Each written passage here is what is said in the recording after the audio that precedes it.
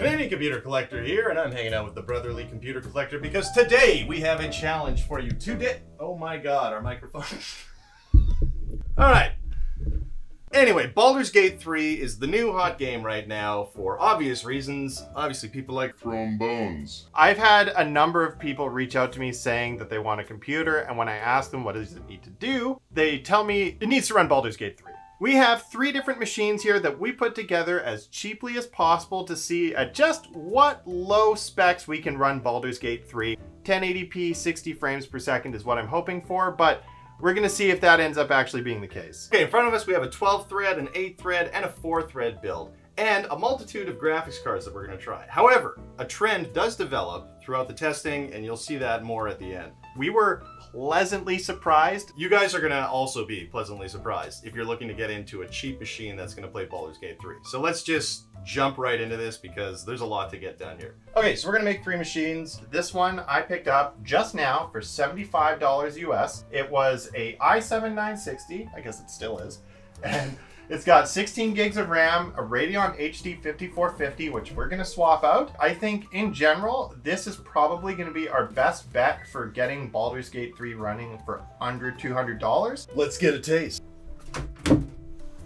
Oh, this is modern. Got the bottom mount power supply and everything. Yep. I got this 1063 gig off eBay for like 45, 50 US dollars. They're so friggin' cheap. You can't get any other card with this kind of performance for this price that uses this little power. The zip ties that were used to attach this are really inspiring me with confidence.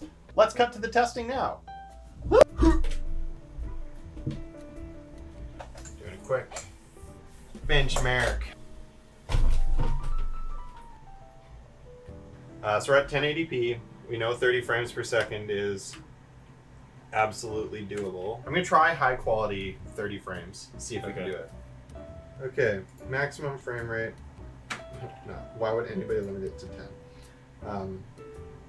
Okay, let's go with high. Let's go. Wow.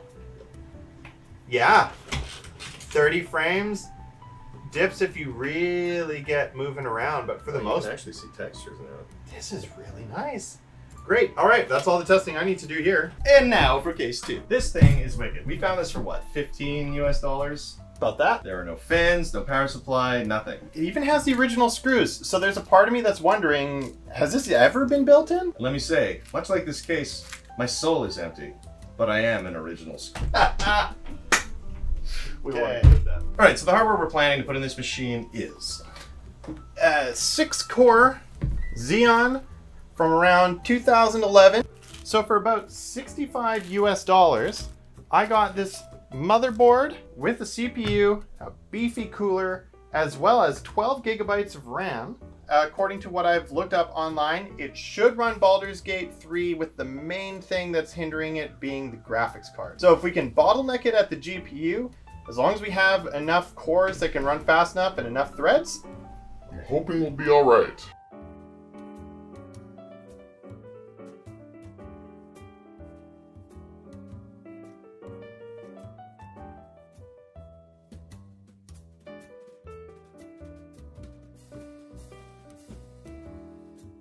Okie dokie. We got the side back on, everything's inside, and let's cut to that testing. so what you can hear over the sound of this computer. I just want to get a stable 1080p, 60 frames a second on, let's say, medium setting. Yeah, I think so. You know what? Most people are willing to sacrifice a little graphics quality, but they don't want to play on a potato. You really need to have played D&D before for this game to make sense. Yeah. Because it basically just uses D&D rules and does not explain them. And similar mechanics, right? Like rolling. Exact and, same mechanics. Yeah. Overall, let's go with medium.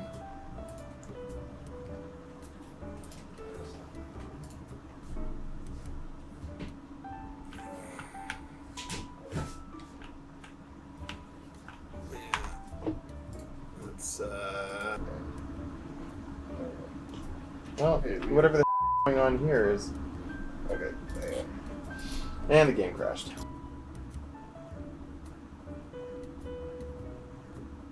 Okay, let's try this again though. Instead of custom, let's go with medium. And always want to keep FSR on. That doesn't look right. Are you getting flickering? I think that's artifacting. Yeah. Holy sh! That's artifacting hard. No. No, look. No, yeah, we are still getting that. Yeah. What the... You know what? Maybe try resetting or restarting it with those FSR changes. Oh. AMD detected that the driver timeout. An error occurred. Oh no. Downloading content. This is a very classic AMD driver experience though. This does not seem like it's running at all better. Hit that Oh, arrow, right. maybe. So if we put this at medium, balanced.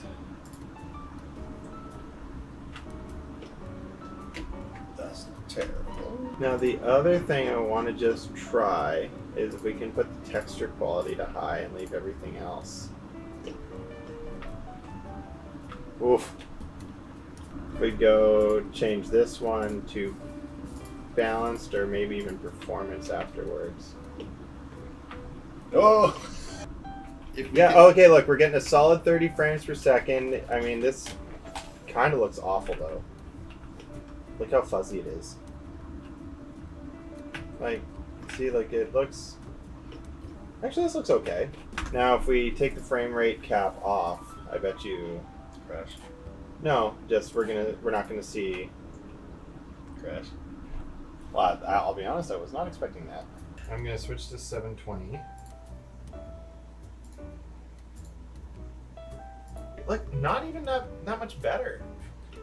Look, it's like Cat lady. I would be curious where we're getting limited on this one, but we're gonna have to come back to this computer with a different graphics card later. Yeah. Let's just say this one is not ideal at the moment. Okie doke. So this is going to be our cheaper build, correct? The cheapest build. We put this all together for under $100 US. It is an i5 4590 with 16 gigabytes of RAM. We've got 240 gigs solid state drive in there, and another one of the janky Case Fan 1060s. They're such good cards for the money that I actually have really, really high hopes for this machine. We have a GTX Titan in it, which we're going to actually take out and maybe use later on. So between this, CPU, motherboard, and RAM, plus the case, which just came with a whole bunch of stuff that we bought in a collection, I think like we've got a sweet $100 gaming computer on our hands. OMFG. You know what I'm saying? It's okay. I love how the... Can we just do this from the side on this one? Almost certainly. Excellent. Freaking... From Jersey! 1060, even the 3 gig version is such a strong card, and I think it is now what the 750 Ti was just a few generations ago, which is the most competent for almost no money graphics card you can buy. All right. This sweet case is all together. We've got the 1060 strapped inside the ammo crate. Locked and loaded. Let's see how she tests. If I was doing this build again, I would have put the LED up here. Wise. Is she running? Mid-50s, actually better than the other computers. Both? Yeah. Are you f***ing serious? We're on medium right now, Well, this though. is a newer i5 though, right? Yeah. So more threads, not necessarily more better. Yeah, high settings are getting like 40 to 50 frames per second. Well, this is another one I would also still cap it at 30 just for it to be smooth. Looks great. And you're not getting that fuzzy garbage that we have with the AMD. All right, well then, let's button this one up. All right, so now we have officially tested all 3 of these machines, but we had a theory that perhaps the drivers weren't working on the AMD card in this one, so we're gonna try and download them directly from the AMD website, and then after that, we're gonna try something else. If that doesn't work, I'm going to then go on to put a GTX Titan Black into this, because those are actually coming down in price. And we'll see if we can get away with it. So far, we've seen decent performance from NVIDIA hardware, so we're thinking maybe the issue we're running into is AMD. Got the hand in. This is all you're doing. Yeah, exactly. Everything else is immaterial. All you're doing is you're just alternating from this position to this position. Nope. I'd already done it. We can cut all of that. And let's head straight to the Titan. Took 3 takes for me to actually say that properly. I think a big part of it too is drinking water. Like not just soda water, but... Yeah. Remember kids, always clean off your old display drivers when you switch to a different manufacturer. Where people will know what you're looking. Okay, it's looking pretty good. This video. We're going for high, baby. Alright. Okay. So far pretty smooth. 30 frames per second is definitely not even a concern. I'm gonna put it to 720 and see if we can actually hit 60 frames on high. 720. Oh, that already kind of looks rough. Oh god, that looks awful. Yeah. Okay. Well, I It's mean, like playing the original Diablo on a CRT. okay, so then let's try the 1016 here and see if it's like literally any different. Alright, so we got the 1060 in this thing. We're going to do one final test. I had originally envisioned this whole thing to be like we're testing out 3 different builds with different tiers of graphics cards, but it turns out the best card is the cheapest one that we got. So now what we're really comparing is 4 threads, 8 threads, and 12 threads from otherwise relatively comparable CPUs. Yeah, basically. You know what, this video's kind of evolved as we've made our way through it, and I like where we've ended up. Frankly, the 1060 3GB is a workhorse. I ordered 5 more of these as a result of this. Ooh, dip down to 24. But yeah, this is exactly what I expected. So Okay, so we're all good here. I think we have some pretty clear data ahead of us. Before we reveal that, we would just like to say, please, if you enjoy what you're seeing, like and subscribe. Don't forget to tell someone to do the same. And also, thank you to our patrons. So for $1 a month, if you want to get your names in the credits and see the odd early video, check out the details in the description below. So I think the main thing that we learned here is that how many threads you have, whether it's 4, 6, 8, 12, whatever, it doesn't really matter. And as far as graphics cards go, we've learned that the peasants of today are just as good as the titans of yesteryear.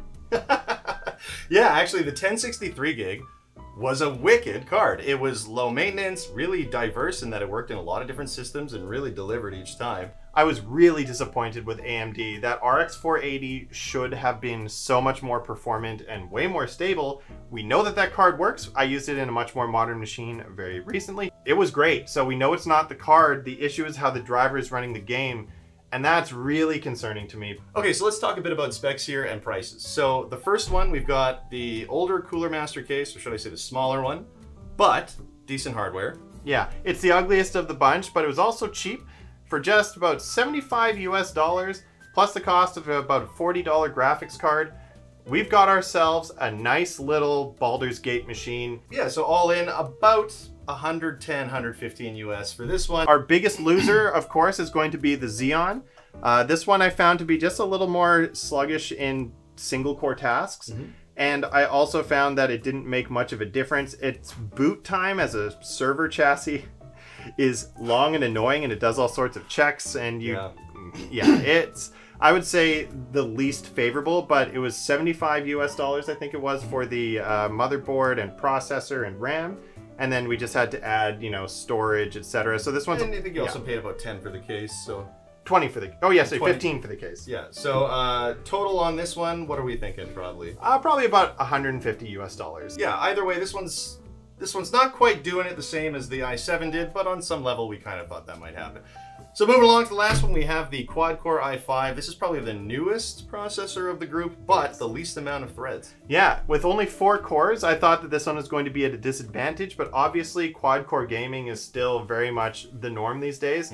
So it had the best per-core performance. It was only, I think, like $30 US for the motherboard, processor, RAM, and then we add in another $40 graphics card. We're getting away with the case included for about $100 US, and it was just as good as all of our other machines. That's it, eh? 100 US. Okay, so this is the winner in my opinion then. It really ran the game quite well. I wouldn't say flawlessly, but quite smoothly, especially if you're capping at 30 frames. Well, you know what? Breath of the Wild is 30 frames per second, and everybody loves to go on about how beautiful that game is. So yes, 30 frames per second is acceptable when you've only got $100 to $200 to spend. I think it's totally fair. And if you don't like that, you can drink a whole bottle of mustard. I've done that. So that's all.